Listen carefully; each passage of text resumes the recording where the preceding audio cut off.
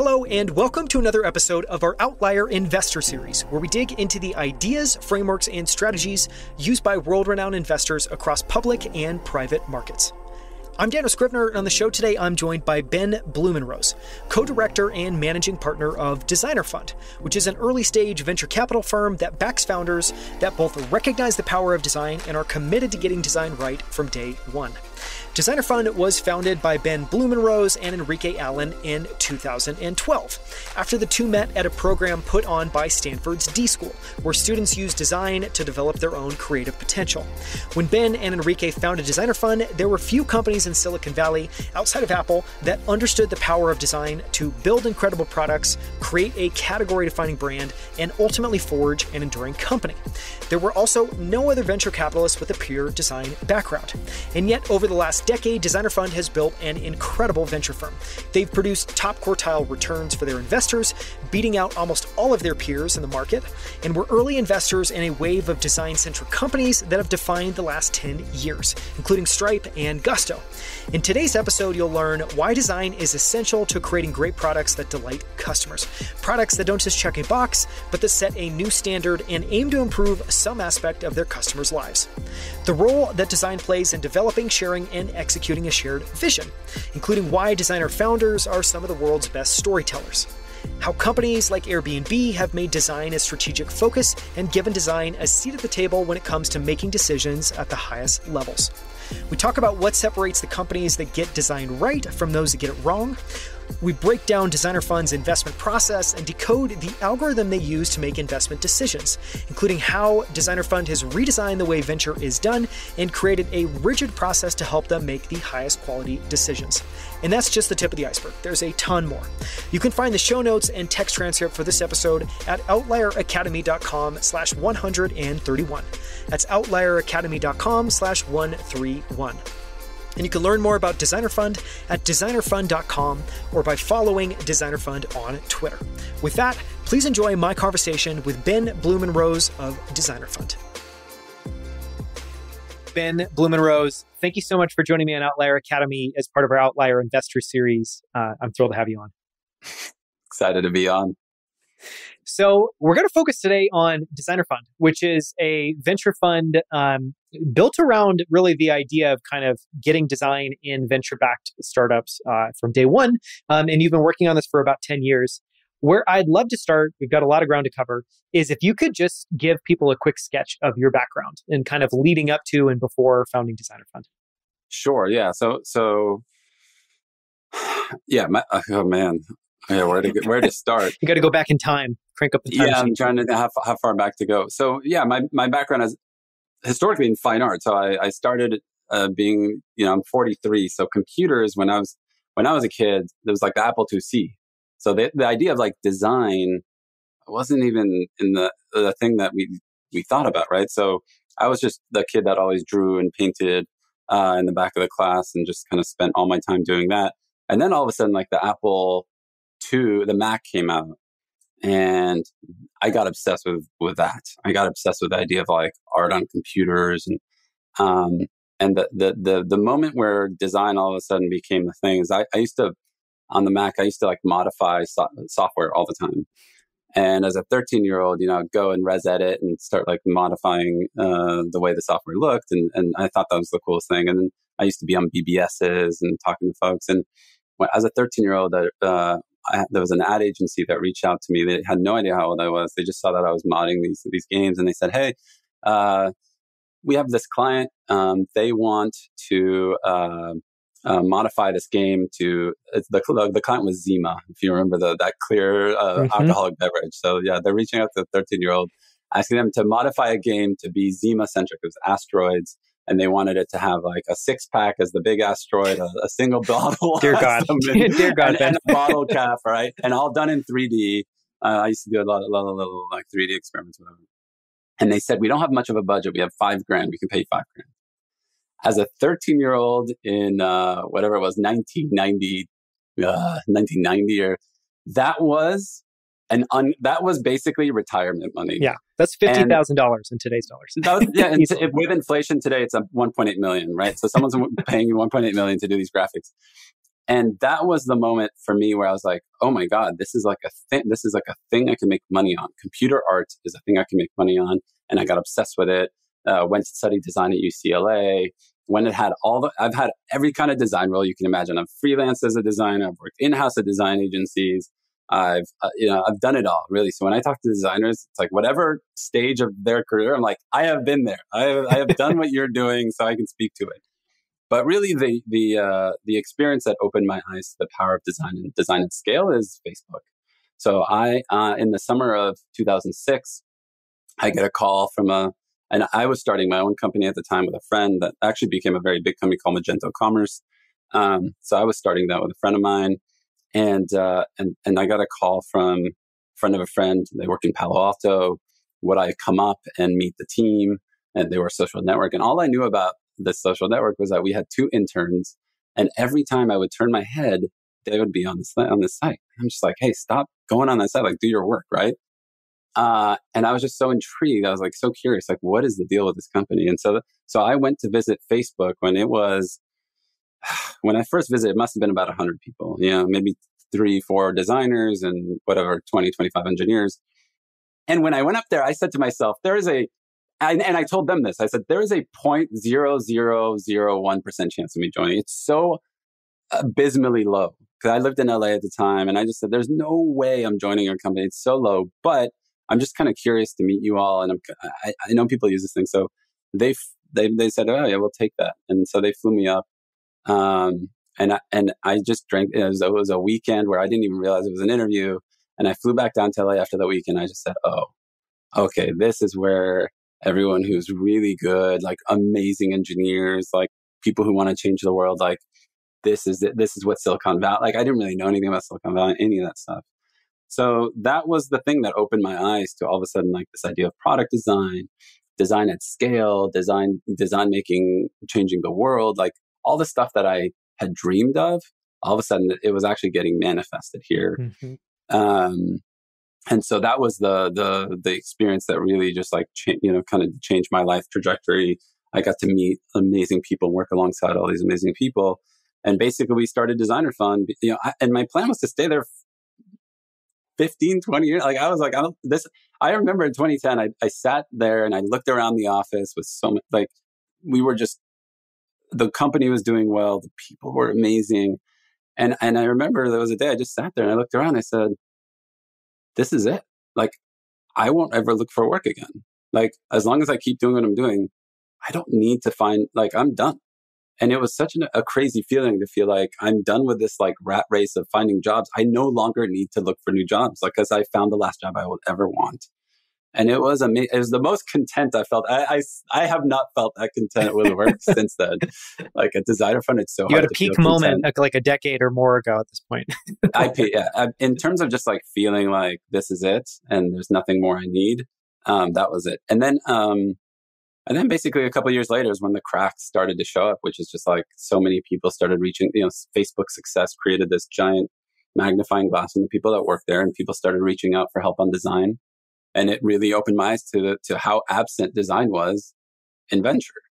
These companies were getting started without designers anywhere in sight. And like, oh my God, this is a big problem because these are all the healthcare companies that are building the software in the hospital. It's like all the stuff that we use. Designers are absent. So there's a whole city getting built and architects are nowhere to be found. And I just thought, am I going to be okay? And that was 2011, 2012. And I just thought to myself, in 2022, which we're now here, I literally thought in 10 years, if I look back on this moment, will I feel good about staying at Facebook for another 10 years, knowing that this is what's happening outside these walls? And I just kind of sat with that for a few weeks. And I said, no, like I'm not going to feel good about this. And I need to do something about this broader ecosystem. I need to start thinking about, what's happening outside the castle, if you will. And at first I thought it would be a side project. I didn't think I would actually like do it full time. But then it's like all of a sudden nights and weekends started being filled up with this thing. And that's one of the pieces of advice I always tell young designers is like, or actually people anywhere, like, what are you spending your nights and weekends on? And is there a way for you to make that your job? Mm-hmm. Because that's the stuff that you're really into, right? If you're spending your nights and Saturdays and Sundays on something, And so is there a way for that to be your job? And so at Facebook, I had never had anything that wasn't Facebook be my nights and weekends thing. And around 2011 is when all of a sudden nights and weekends were designer fund time. And I thought to myself, what does this mean? Like, why am I not thinking about the next version of, Facebook photo, or like the next version of Facebook profile, or what we could do, why was I thinking about this? And I just realized, like, because if we didn't do this thing, if we didn't do designer fund, like, it didn't feel like there was anyone else that would do it. It kind of felt like that kind of thing. So that was why I left the sweet, lovely, cushiony job there. The blue walls, or no, these are the spray painted walls, the spray painted mural walls. And by the way, I remember when Enrique and I were starting Designer Fund, and one of our friends was letting us squat in the back of their office for free, surrounded by their, like, in storage containers. So it's like there's paper towel storage and toilet paper and cereal and whatever. And that's where I watched, like, the Facebook IPO on streaming. Yeah. So it's like, you're looking around, you're like, okay, what have I done? I'm seeing my friends and confetti's raining down on them, and bells are ringing and they're cheering, and the whole thing. And it's on every news show. And you're in the back of this this startup, surrounded by their, like, boxes of Captain Crunch and Charms Ultra toilet paper. You're like, this might have been a mistake. Yeah, you went back and started a new story, and you started at ground level. Build it from there. Yeah, no one cares about what you're doing. That's all I kept telling myself. What you're doing right now, no one cares about. Nobody, literally nobody cares. You and this other guy, and that's it. Yeah, there's maybe 4 other people. Yeah. I want to ask a couple of follow-up questions, and I'm going to kind of hit fast forward in a second and talk about kind of after the fund was started and what fundraising was like. But I want to start first by talking about what you hoped to accomplish with Designer Fund. You hit on it there. You hit on an aspect of it, and I know there's a lot more to it, but you hit on an aspect of it a moment ago around making sure that design was there at day one when engineers and founders are starting companies. One of the things I've observed is people that start companies come from every conceivable background. And yet at the end of the day, they need to ship a product that takes all these different disciplines, of which they might be good at maybe one. Anyways, so talk a little bit about some of the ambitions that you had for Designer Fund and how those have played out in the last decade. Yeah. So at the highest level, it's based, and it hasn't really changed all that much, but it's basically the way we started is, we need better designed products and services in the world, right? You walk along your day, you go to ATM, you go order stuff online, you go travel somewhere. All these things that we do as people, we read news, whatever it is that we do. These are all experiences that are designed, and a lot of them are poorly designed, and it's getting more and more frustrating. And it's getting harder and harder out there. And I think maybe as humans, we're just doing more things, right? It used to be just go to school, come back from school, eat dinner, right? Maybe take a walk. And now we're just doing a lot more things as humans. There's a lot more things to do. And I think we use a lot more products and services. And those things are all designed, and usually poorly. And so what we notice is we need to fix that. We need better designed products and services in the world. And when you actually zoom out at what's required to do that, there's a lot of things that need to happen. We need way more designers in the world, like 2 orders of magnitude, 3 orders of magnitude, like a lot more, right? Then we need those designers to be good at their job. Like we need qualified. We don't just need quantity. We need quality, right? So we need people who can do the work really well. Then we need the people who are, like you said, people are starting companies. They come from all sorts of backgrounds. Well, we need them to value design. And so they need to know that design is a superpower that can help your company win and do well. And without it, you're hampered, right? Mm-hmm. And so we need to be telling these stories of design creating successes. And if we don't do that, like, people are not going to value it. They're not going to bring it into their company.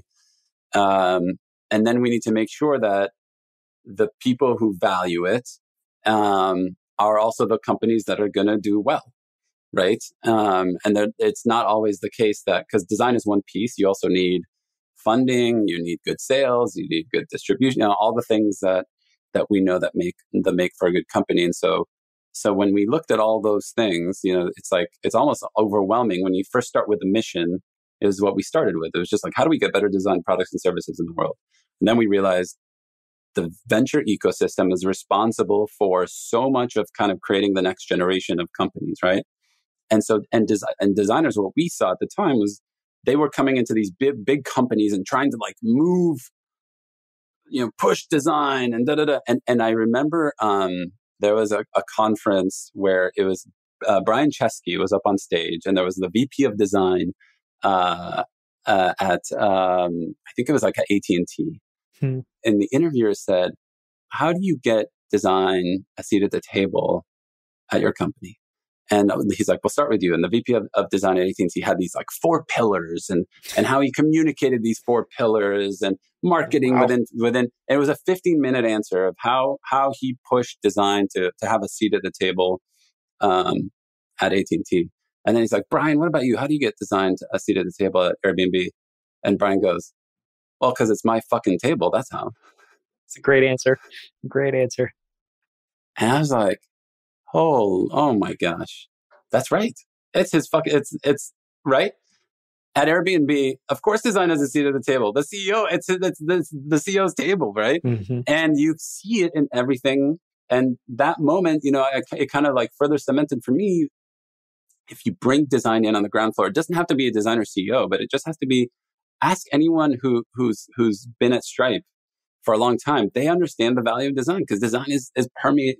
And those, John and Patrick are not designers by background, but they value it. They, one of the first hires they had was a designer. They made sure design was given time and space and resources to thrive at Stripe. And now you have all these people that worked at Stripe who, when they're starting companies, look at the stuff that Stripe employees have started since leaving Stripe. And all those products are beautifully designed. Why?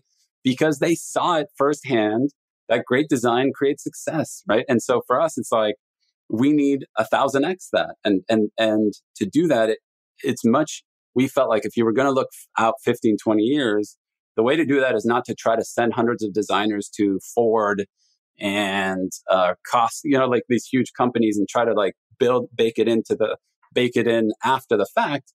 It's who's going to build the next set of Fortune 500 companies. And how do we make sure that design is there on the ground floor? So it's like, okay, well, who's making the next generation? It's VCs. How many VCs value design? 1, 3, 5, I don't know, whatever it was in 2012, you could probably count it on one hand. And we just said, okay, well, that's where we go. That's where we're needed. We need to insert ourselves into that and change the ecosystem that way. How has it gone? Well, I would say like, some things have gone really well in that, like, we do see companies that value design really succeed. We do see more investors value design. We do see design taken more seriously. I mean, even just something as simple as when I started, a designer made, 70% of what engineers made. If you're a graphic designer, a print, if you were like a marketing designer, you made half of what an engineer made, maybe even less, right? I think it wasn't uncommon for a graphic designer make like 60, 70K and an engineer make 200K, right? Or whatever it was.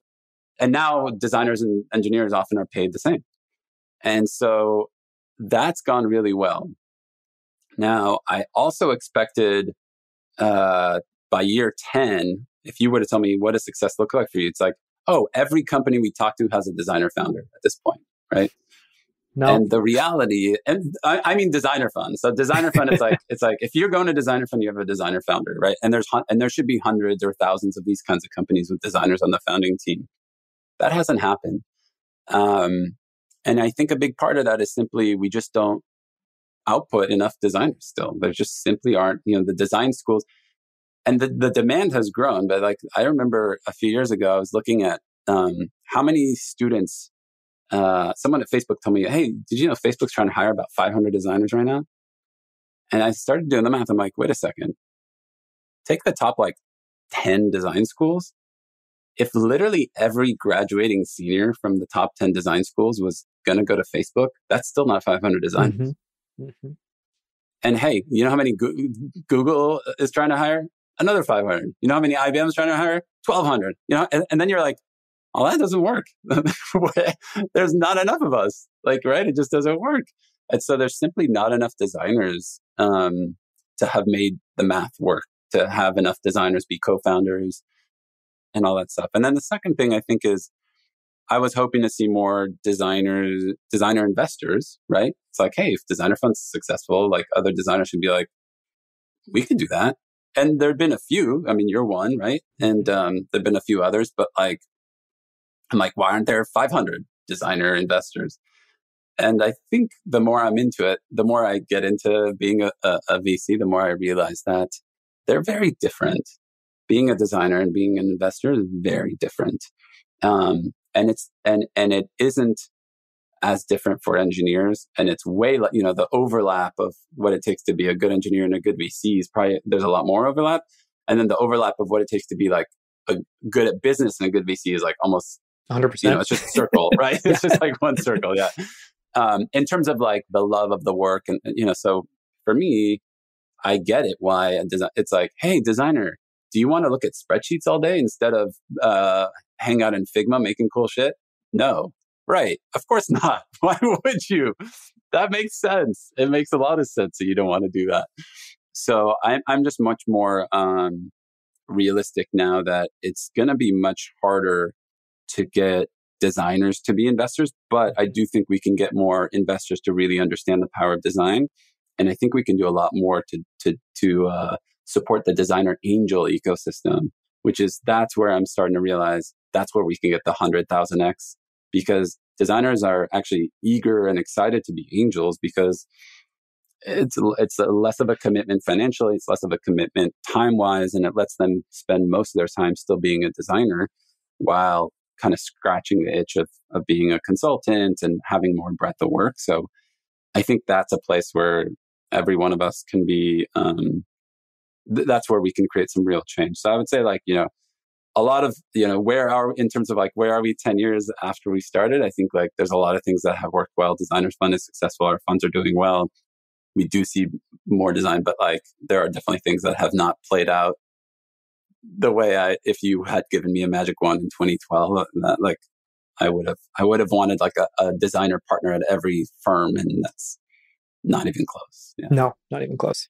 I'd love to stop for a second and kind of demystify design. And what I want to do here for a second is one of the thoughts I've often had, which I don't love, but I think there's a lot of truth in it, is that design for a lot of people is a dark art. And what I mean by that is they don't really know what it is or what it means. And what I mean by that, just give you a couple examples, and I know you and I have both had experiences doing this.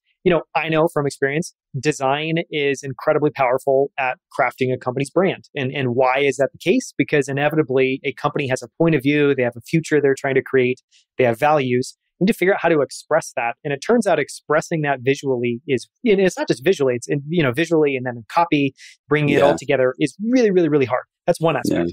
Then there's marketing, then there's product design, then there's, all of these different pieces. So I guess just the question I would ask is, do you ever break apart what design is, and how do you maybe demystify it for founders or people that are like, what is design with a capital D, and what are all the different places you can apply it to? Yeah, I would say, look, we have a much broader, and by the way, like when we were fundraising for our first fund, there were definitely people who like 10 minutes into the pitch, they'd sit back and they go, "Can I just stop you for a second? What is design?" Yes, this is for those people. And we're like, "What do you mean?" And they're like, "Is it like interior design? Is it like, what do you?" I'm like, "Uh-oh." So like I would know in those pitches, like, oh, well, we need to back way, way, way, way up. Yeah. So the way we think about design at Designer Fund is pretty broad, right? So there are the different like types that you have marketing design, you have UI UX design, you have product design, which is strategic. But even like so those are usually the types of and then you have graphic design, which is part of, which can be marketing design, but it doesn't have to be. There's different ways to apply graphic design. And so I think at the highest level, like, yeah, design is the deliberate act of making something, right? And it's the deliberate act of making something with a purpose, right? So there's supposed to be some utility when you're designing something. If it doesn't have utility, if it's for creative expression, that tends to be art. So that's at the highest level what design is. When it comes to startups, the way it gets manifested is marketing design, product design, UI, UX design, which is like the design of like the components of the software that we use. And then how it gets manifested at companies, I think the challenge for a lot of designers is to make people understand. And then there's also like experience design, which is both offline and online. And so I think the thing that is a challenge for designers at tech companies and companies in general is to help people understand that everything that we do, everything that we experienced is designed. And whether like you realize it or not, right?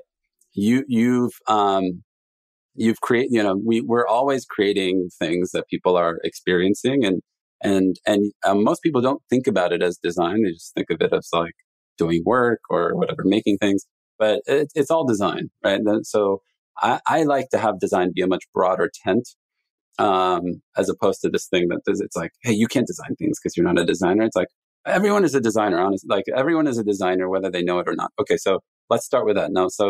Now that you know that you're designing things all the time, all of us are, well, then the question becomes, are you doing it well or not? So it's not, should this thing be designed? Do we need designers? It's, how well do we want the thing designed? Mm-hmm. Do we want it done poorly? Then, let me give you another example. So when I spoke to sales at Facebook early on, there was one guy in sales. And I said, hey, what would you do with design resources? And he goes, well, let me show you what I'm going to go pitch Microsoft with. And he pulls up PowerPoint, right? And we were a small company at the time. And the idea was, hey, let's show Microsoft what it would look like to integrate Microsoft products into Facebook, as done by a sales person using PowerPoint, right? Which makes me frightened at what that would look like. and it's whatever you're envisioning is not as good as what it was, right? And so I think, to this guy's credit, to his credit, do the best that you can with the tools available, right? But but the insight, he's like, look, you're a product designer. You can absolutely, you're designing the very product that these things could be manifest. Like what would Microsoft Maps look like within Facebook? What would Microsoft Ads look like within Facebook? You could actually make this look real, right? And so I was like, all right, let's do it. Like, I'll do it. Like, let's work together. And all of a sudden the sales deck became one of this, like, imagine, it's like one of storytelling and squinting your eyes to one where they could actually, it's like, hey, look, this is it. This is what the final deliverable could be. And this is what millions of people would see exactly like this. And that's super powerful, right? And so for me, like, using design, so I think that's where I try to tell people is like, we're always designing things. And the question is, are you designing it well or not? And if it's not being designed well, then you need to be thinking about, like, how do I bring in great design into all the things that our company's doing so that they can have the impact that we want. I'd love to talk for a second about designer founders. And I know a designer fund, it's not like every founder that comes to you or every founder you write a check in needs to have a design background. But clearly they're coming to you, they care about design, they want to get design right. But I want to zoom in for a second on the people that come to you and do have a design background and are a designer founder. And I guess the question I want to ask there is, you talked before about this Venn diagram of, and it was more design versus VC. But it strikes me that design and founder Venn diagram is probably pretty decoupled as well too. And so one of the questions I wanted to ask is, I think if anyone listening thinks about, well, what advantages would a founder have if they have a design background? They can come up with probably some pretty compelling answers.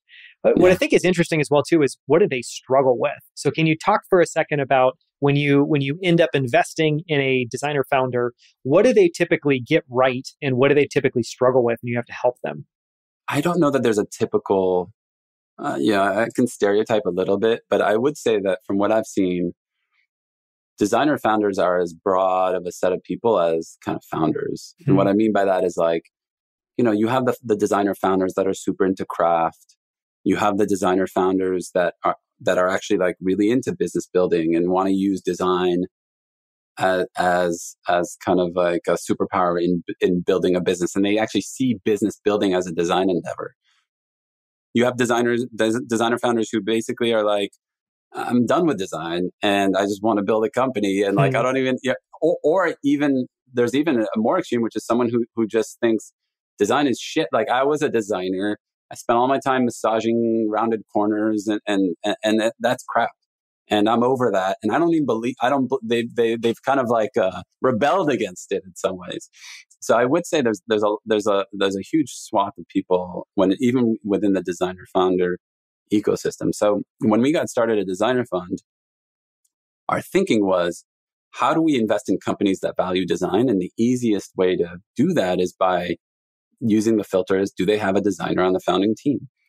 And it was a pretty good filter. But what I would say is that there were a lot of founders that came to us in those early days, and the Stripe founders are in that bucket where they said, look, okay, I'm not a designer founder, but just look at my actions, look at where I've put resources into it, look at what I've brought resources into. And it's very clear that they value design. And in some cases, founders who value design that are not designers have actually done a better job of resourcing design than designer founders, because I think they have the ability of saying, I'm not a designer and I think it's really important. And so it almost comes off as more, it's less self-serving, if you will, right? If I'm an engineer that super values design and I'm the CEO of the company, everyone's like, wow, okay, well, if that person thinks design is valuable, and it's not like they're just like playing to their own thing. It must be important, right? And so over time, we've much more decided, we've come to the conclusion that it's more about investing in founders that value design. And they can be designers, but they don't necessarily have to be. And in terms of what are the mistakes, if I had to generalize like the things that they're strong at and the things that they're weak at, designer founders are amazing at manifesting the future because they can basically create something that looks built and real. They can build this brand, they can build a marketing site, they can build a product before it's shipped, so that they can basically, instead of telling you with words, they build the thing, right? And you just say, wow, I can see what you mean when you're pitching me on something because it looks like it's built, right? So that's a huge superpower. They're amazing at storytelling. So brand building, product building, storytelling, those are all strengths. I would say where where a lot of designer founders can be weak is there's like dozens of things you need to be good at as a founder. Sales, fundraising, which is related to sales, hiring and recruiting, setting business, financial projections, all those things. So I think what we talk to designer founders about, and actually, we tell almost every founder this, is like, what are the things that you're good at that you're going to lean into? What are the things that you're not good at, but you want to get good at? And let's figure those out. And what are the things that you're not good at that you don't want to be good at that we need to outsource or get someone in here who's going to take those off your plate? And so we definitely look a lot at the composition of a founding team and making sure that we have kind of that balance, that the key pieces are somehow covered by the founding team and potentially also by the investing team. And so for designer founders, it often means that they have someone who's a domain expert or someone who's an engineer or someone who's really good at operations. It tends to be that designers don't love those kind of things. Designers tend to focus on brand, product. I'll just say brand and product tend to be the things that designers focus on most. I want to ask kind of a springboard question, and it's related to that. And one of the questions I want to ask, I can't remember how many companies you've invested in now, but it's quite a few. It's over 50. It's in the tens for sure, over 50. That is a lot of data points. And one of the things I've observed is that getting design right in a company is actually very challenging because one, there's just the super high level, you say you care about design, but when push comes to shove and you're in a budget conversation, it's a heated discussion around where resources are going to go. You can't pull the trigger on allocating towards design. That's maybe the easy one. But then there's a lot of stuff I've seen where somebody actually wants to be good at design, but there's a lot of soft stuff that's necessary for design to function well in your company. And one example there, I'll just give an example, is one of the things I noticed and I've observed kind of broadly is leaving time for exploration before you get into just execution. We talked about this before, but talking with someone around, hey, I'd like this to be done in 4 weeks. And that, sure, maybe you can get that done if it's a straight shot. But oftentimes with design, you're trying to get to an ideal outcome. And that actually takes a lot of exploration. And what is exploration? It's throwing work out. So one of the questions I wanted to ask is just, what have you observed about the companies that get design right and the companies that get design wrong? And that could be from self-inflicted wounds, just from things that they maybe don't know that they're getting it wrong. What have you observed there? Do you have anything interesting to share? Yeah, I would say like we had this mantra at Facebook, which was sweat the details that matter. And you're like, well, what does that mean? And it's like, depending on the stage, depending on the resources available, spend your time and use design to create the outcomes that are needed at that time. So here's an example. So I was talking to this designer who was trying to get the CEO to give them resources to spend more time on a UI system. Okay. And so that's a good example where like a lot of designers are trying to build good UI systems. And this person was like, I just can't get the CEO to take the time to just look at the V1 and I want to get it really good so that the product's really good. I said, okay, why? Why doesn't the CEO have time? And he goes, well, he's just out there fundraising a bunch right now. I said, oh, well, what's going on with the fundraising? He's like, well, we're a couple months away from running out of money. So that's where his head's at. I said, wait a second. Your CEO, you're 2 months from running out of money. Your CEO is running around trying to fundraise. And you're fucking talking about a UI system? It's a good point. What are you even doing? What are you doing? You're a designer, okay? This guy's out there trying to sell and raise money for the company. That's the air and water you need to breathe. If you don't have that, there's no UI system. The UI system is irrelevant. That's why he's not making the time for it. Mm-hmm. Do you know what the deck looks like that he's going out there? Just no. Why not? You're an amazing visual designer. Go look at that deck and see if you can fucking help. Do you know people who could invest in the company? Maybe.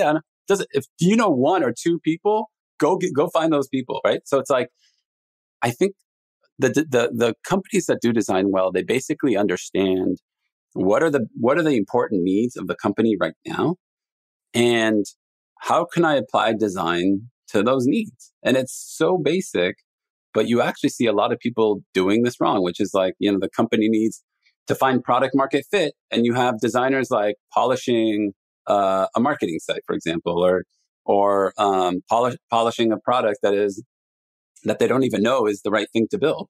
So actually what they should be doing is designing 5 or 6 things and testing them regularly, right? They should be testing every week. So I think that's the thing that I have and it might seem very obvious, but it's basically there's a lot of people that apply resources to things that are not important at that time in that stage of the company because they think it's just like, it's the right thing to do. This thing, it's like, we need a good brand. Do you? Like, do you need that brand right now? We need a good UI system. Do you right now? You don't even know if this is the right product to build. You might not even need buttons. Maybe it's like all audio based. Maybe it's all AI. Maybe, it's like, so I think that's the thing to me that I see the product, the people that do it well, they know when to go deep and polish the thing and when to not do that. No, it's so well said. It makes me think of, I remember when I was at Square, we had someone on the team who was incredibly passionate that it was finally time for us to come up with a style guide and this like brand book. And, for anyone listening, it's a designer, this is somewhat of a contentious topic. Like, do we codify what we do and kind of paint ourselves into a box? Do we keep it open-ended? But it was a great example of, looking back, it was just such a terrible idea. And I should have been much more vocal about not doing it. And the reason was exactly to your point. It's not that it wasn't useful. And I have my own thoughts, that I won't get into necessarily around, the kind of utility of it when it's useful. But it was exactly what you were talking about. There was better things that we could have been doing. And it was just kind of, not wrestling and grappling with enough that the tension that exists in the business at any given moment of what actually needs to get done. So I love that point. I would love to talk for a second to kind of switch. So we talked a lot about design. I'd love to switch for a second and talk about investing. And one of the questions I want to ask there, and this may be a overly clever way of asking the question, but if you were to think about how Designer Fund makes investment decisions as an algorithm, let's call it the Designer Fund algorithm, what does that look like? And what's your general process and approach to making investment decisions? Yeah. So we actually, I talked to you about designing venture. And so one of the things that we notice is that, a lot of there are investors that shoot from the hip. They just they meet a founder, they get a gut reaction, and they just invest that way. And so we're not that way. I think we really want to systematize and productize our investment process. So we actually have a kind of a template of what are the things that we ask companies, what do we want to see, and making sure that companies, meet the bar in all the different things. What's the product? Are they going to build the best in class product? Is there something around go to market here do we have any signals around traction? So we probably have an approach that is similar to a lot of other funds. I think the two difference, one is that we try to apply a very structured process to everything that we do to make sure that we can go back and say, why did we make that decision? And was it the right or wrong decision? Not just well, I met that person, they seemed fun at the time. So good process, good. We want to see good process, good outcomes. And then I think that the other layer, that the lens that we add that most firms don't add, is probably this design layer, which is design going to have a meaningful impact on the outcome of this company? And there are certain companies where it's like a science project, right? It's hey, we're trying to lab grown meat, right? It's I don't know that this, if you can't get this burger to be less than $100 a burger, there's very little design I can apply to this company to make that work, right? And so certain things like that, where there's a fundamental science thing, like design it can have some impact, but I think it's very tough for us to say that design is going to be instrumental in the success of the company. So we want to see design be able to play a role in the success of the company. And then the other filter we have is impact, which is does this company actually move the world in the direction that we want to see? So there are companies that we see that, I remember back in the day, I saw a company that was LCD screen ads on top of cars, and they're geolocated. So it's hey, if you're in Soma, you'll see an ad for a restaurant in Soma. Sounds really neat and probably can make money, but it's people are already distracted enough as it is. And so do we want moving lit billboards on top of cars? I certainly don't. The society, I don't think we need that.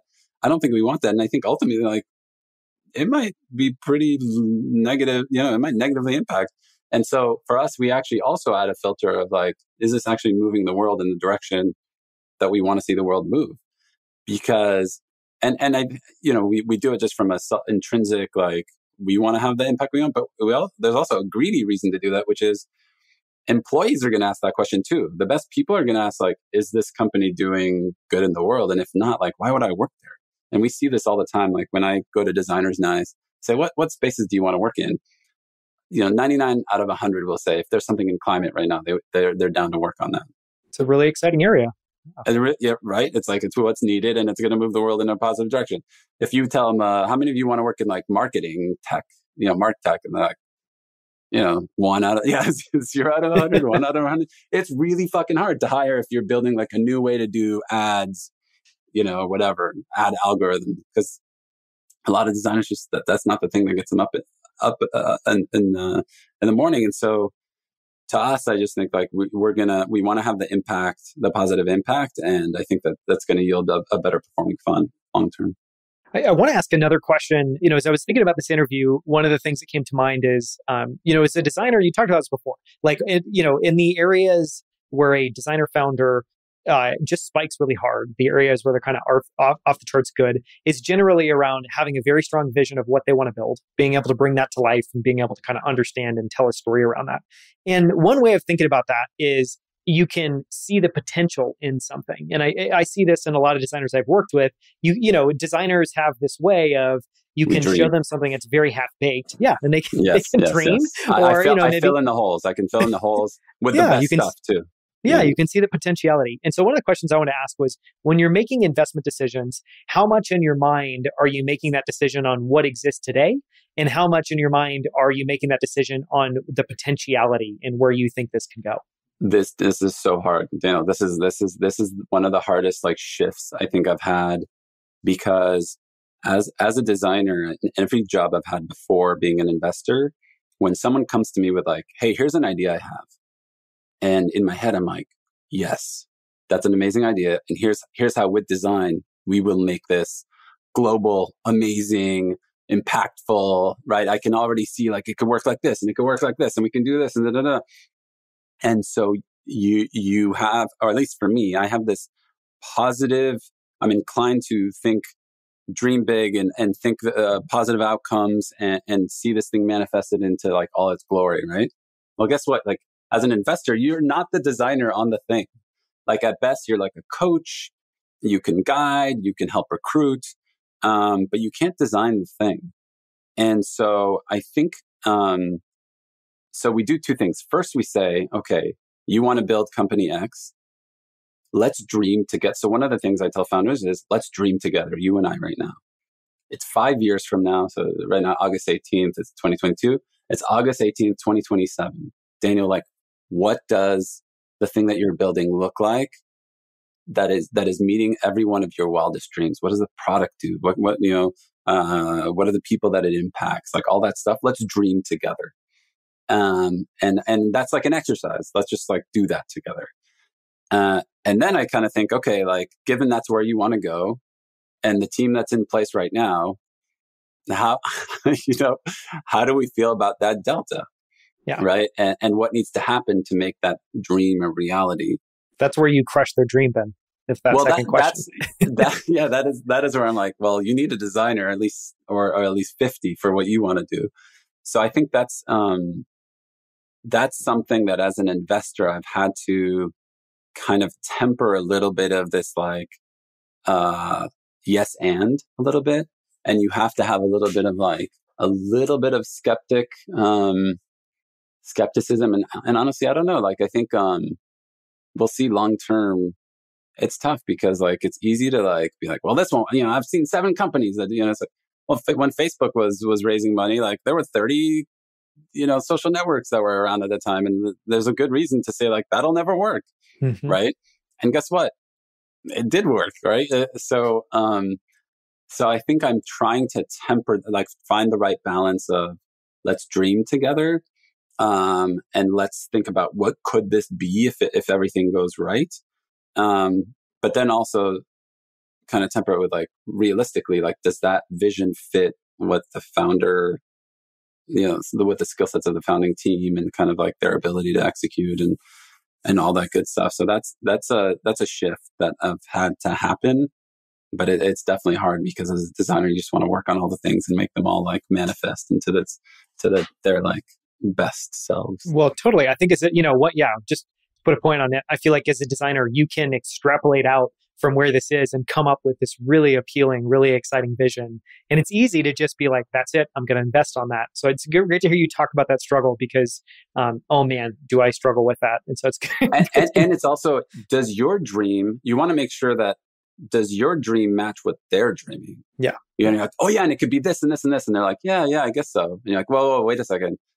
What I just said is that what you want to build or is it something else? Yeah. Because if it's something else, like we need to talk about that. Right. So I think like you want to make sure that you're helping them get to their, the thing that they're going to work on their own and not pushing your own agenda, because ultimately then that's going to be the tension where you're like, man, I was really hoping you'd build X. And your agenda doesn't matter. Your agenda doesn't matter. It doesn't matter. Yeah. At the end of the day. Yeah. So, this is this has been one of my favorite interviews in a long time. And, it's just another way of saying I would love to ask you 50 more questions. So I'd have to be a little bit choosy about how we're going to wrap up. And, leading up to this interview, I asked the Designer Fund community, you guys have done an amazing job of getting hundreds of designers all around the world that love design, as part of the Designer Fund community. I asked them what questions they would love to hear you cover. And I've picked 2 that I'd love to talk about really quickly. One is from Mish Lin. And the question is, Designer Fund is obviously invested in a ton of fantastic companies. As a unique and truly design-centric venture partner, what are the core qualities and values that you look for in startups and builders? In startups and builders? Well, we talked a little bit about this, but basically, like, are they impacting one of our core areas of impact, right? So it's healthcare, sustainability, prosperity. Does the founding team demonstrate that they value design? Have they invested in design? Are they showing that they can build the best-in-class product? And then the rest of it is very similar to other, is there any signals of traction? Do they have a well-rounded team that has both like domain expertise, great engineering, great product, and great operational excellence? Also is something we look at now. We look at like, has the founding team worked together before and has shown the ability to collaborate in the heat of things and build things together before? Because I think that's something that's undervalued a lot. I would say like those are kind of the key. There's a bunch of other stuff, but those are maybe like the key. It's like product, team, and space / impact areas that they're focused on. Yeah, that's the 80-20. Second question, last question from the Designer Fund community is from John Farragon.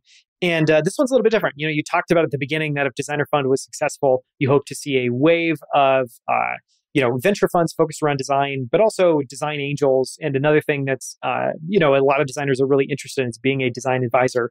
So this question comes a little bit from that angle. And the question is, what has stood out to you as the most impactful ways designers can add value to early stage companies as advisory angel investors? Yeah. So as advisors, you don't have that much time, right? So you have very limited time. So it's typically the best thing as an advisor that you can do. And that's what we try to do, is basically teach them how to fish. So I would say like, don't try to be their designer. So if they're like, hey, I'm struggling with this marketing stuff, it's like, oh, I'll just do it. Give me like 6 hours. Because then like, once you're done, then what? Right.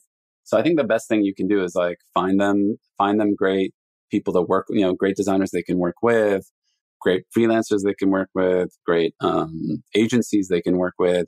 Help them hire amazing talent. I mean, that's one of the most valuable things a designer advisor can do, is like actually help them hire that first hire. They can also make sure that first hire has a good experience. I mean, that's a big part of what we do, is like, once you hire that first designer, well, now they're like solo designer, lonely person at the company, right? Fighting the good fight. Well, if designer funds are on the table, at least that person knows that they're supported by, dozens of great designers that they can access. So I would say that's where the leverage is in teaching them, is getting them the right resources and making sure that those resources are doing the good work versus actually doing the design work, which I think a lot of designers sort of want. That's what they sort of want. They're like, yeah, it's almost like freelancing a little bit and I get equity for doing some design. And I think that there's some value in that, but I think like ultimately you're better off actually, not giving them the fish, but actually like giving them the tools to fish on their own. Yeah. Don't just solve the current pain, but help them be able to solve those problems well into the future. It goes back to that process point you made earlier. And it's super hard because, you could spend 20, 30 hours recruiting and have nothing to show for it. Mm-hmm. And you're just like, oh, I guess I haven't done anything. But the reality is like, once you help them hire that person, all of a sudden it's like, that person's going to be working 8 to 10 hours a day. Within a week, they'll have already done more work than if you're spending whatever, let's say even 2 hours a week, right? So that person in 1 week, right, is gonna outpace you, spending months and months on this problem. So I think like people don't realize just like how impactful recruiting is. And by the way, for any designer listening, you should be spending a lot of time recruiting for your company. Like it's another thing that a lot of designers don't spend enough time recruiting other designers. But it's a really impactful thing to do, because once you get another designer in there early on, it has a huge impact on the output of the team. I could, continue to ask you questions. I would love to ask you questions for another hour, but it's time to wrap up. Thank you so much for the time, Ben. This has been incredible. Awesome. Yeah. Thanks for having me. Thank you so much for listening. You can find the show notes and text transcript for this episode at outlieracademy.com/131. That's outlieracademy.com/131. And you can learn more about Designer Fund at designerfund.com or by following Designer Fund on Twitter. At outlieracademy.com, you can find all of our other investor interviews profiling investment firms, including Driehaus Capital, NFX, Greycroft, Pantera Capital, Compound Kings, Foundation Capital, Moran Capital Management, and many, many more.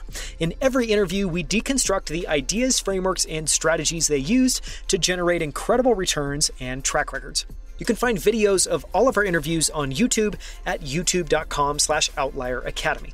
On our channel, you'll find all of our full-length interviews as well as our favorite short clips from every episode, including this one. So make sure to subscribe. We post new videos and clips every single week.